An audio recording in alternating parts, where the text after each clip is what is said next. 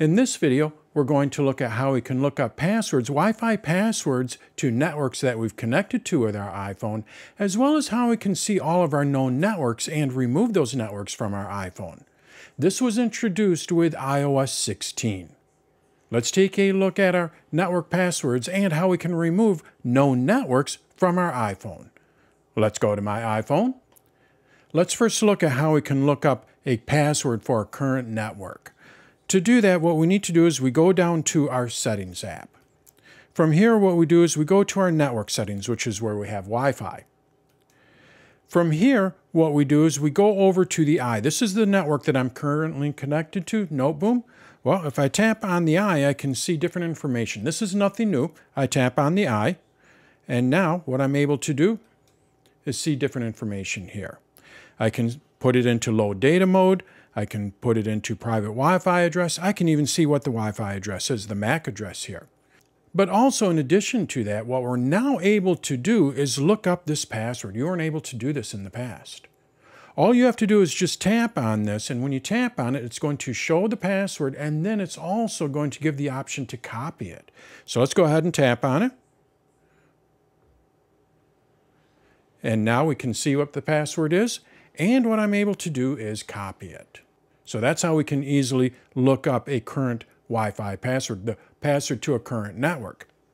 Now, in addition to that, what we're also able to do is look up our past networks that we've connected to and remove those networks, as well as look up the passwords for those networks. We could always do this on the Mac, but we couldn't do this on the iPhone or the iPad.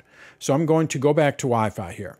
You're going to see when I'm looking at my network settings here, I can go and connect to another network, but also in the upper right-hand corner, we have Edit. This is what is new. When I tap on Edit, what I'm able to do is view all of my past networks. Now, this is a demo phone, so it doesn't have a lot here, but if I were to use this on my personal phone, which is connected to a lot of networks, this list would be quite long. So from here, what I'm able to do is remove them. So let's say I no longer need this network for the Apple Store. All I have to do is just tap on the red circle there, and it'll remove it. Well, what about the password? Maybe you want to look that password up.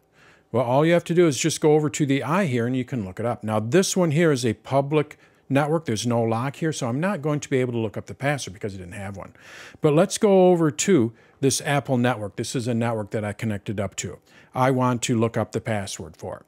All I have to do is just tap on the I here. And then you're going to see I have password here. And if I tap on this, what I'm able to do is view that password. And from here, what I'm able to do is copy that. And then I could paste it into something else. I could send it to someone. Maybe you know someone that is not on an iPhone, so you can't use the share a password. Well, what we can do now is text it to them.